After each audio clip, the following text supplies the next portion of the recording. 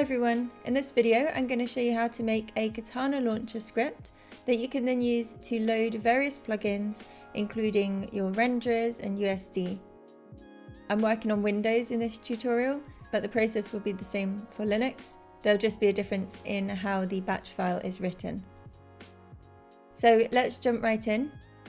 Open up Notepad or another text editor that you have, and just save the document first of all as a .bat file, call it something relevant, and then I'm going to save it to my desktop.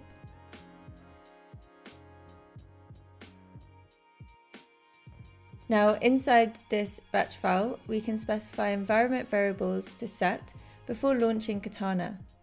So first we're going to set the Katana environment variables, which are Katana root, which points to your Katana installation directory. And we're using the set command to do this, which is a Windows command for setting environment variables.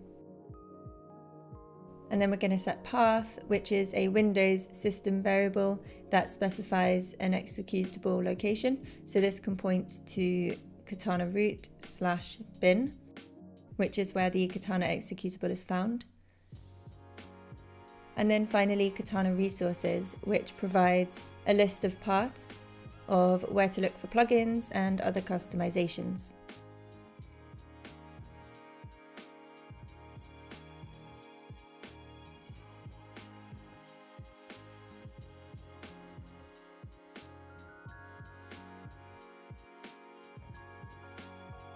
And now we can add a command to run the Katana executable and launch Katana.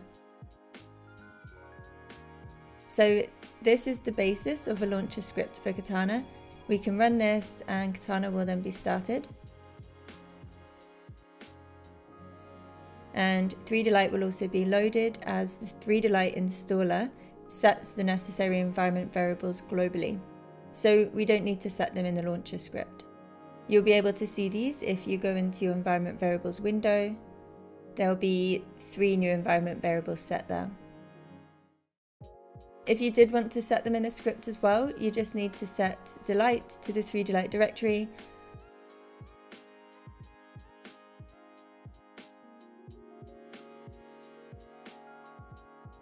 path to the executable location as we did for Katana,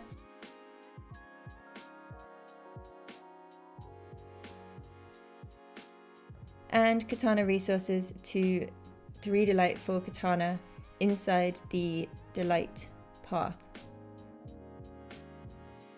And you'll notice that for path and Katana resources, I first referenced the environment variable and then used a semicolon before the paths. And this is because path and Katana resources have already been set up here in the script. So I want to add this new 3D path to the previously set paths instead of overriding them. So from here we can add other environment variables required to load various plugins, such as your render plugins and USD plugins. And you can also add comments to your script using rem to keep it organized, which will be really useful when you start adding more and more environment variables for your various plugins.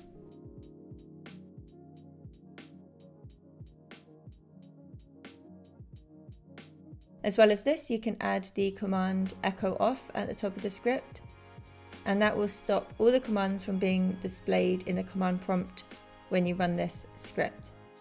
And this also helps to keep it tidy and make it a lot easier to spot any errors that you might have in the future. So there we go, we've set up our Katana launcher script using a batch file. There's a lot of information online about setting environment variables using Windows. And if you do want more information about creating launcher scripts for Katana, you can refer to the support portal where you'll find information for both Windows and for Linux.